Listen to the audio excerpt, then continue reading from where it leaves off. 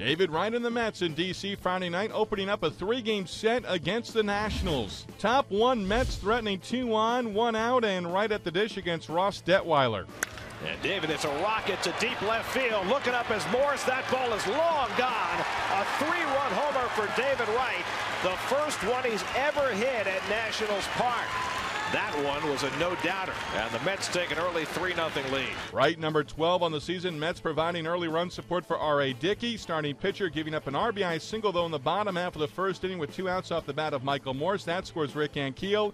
Mets up 3-1. Top 2, Mets tack on another. Nick Evans against Detweiler, deep to left and gone. His 3rd home run of the season, a solo shot.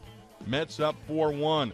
Top 3, Mets trying to score in each of the first 3 innings, and it's Angel Pagan at the dish with runners at 2nd and 3rd, and he'll dump one into right center field. This one will plate Lucas Duda and Wright. 2-run single for Pagan. Mets up 6-1 against the Nationals. Bottom 5, Nationals trying to get closer, and Keel at the plate with a man aboard, and he goes deep to left center field off Dickey. This one landing in the bullpen, and Keel number 8 on the season. Mets on top, leading 6-3. Top 7, Duda standing in. He's looking for a pitch he can drive.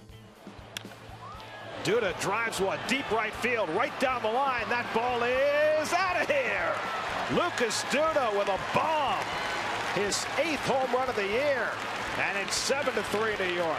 Bottom 7, Nationals threatening against Ryota Igarashi. 2 on, he strikes out Morse to end the inning. Nationals leave 2 runners stranded. Bottom 9, Daniel Herrera over from the Milwaukee Brewers in the Francisco Rodriguez deal. Gets the final out by striking out Johnny Gomes. Mets win it by a score of 7-3.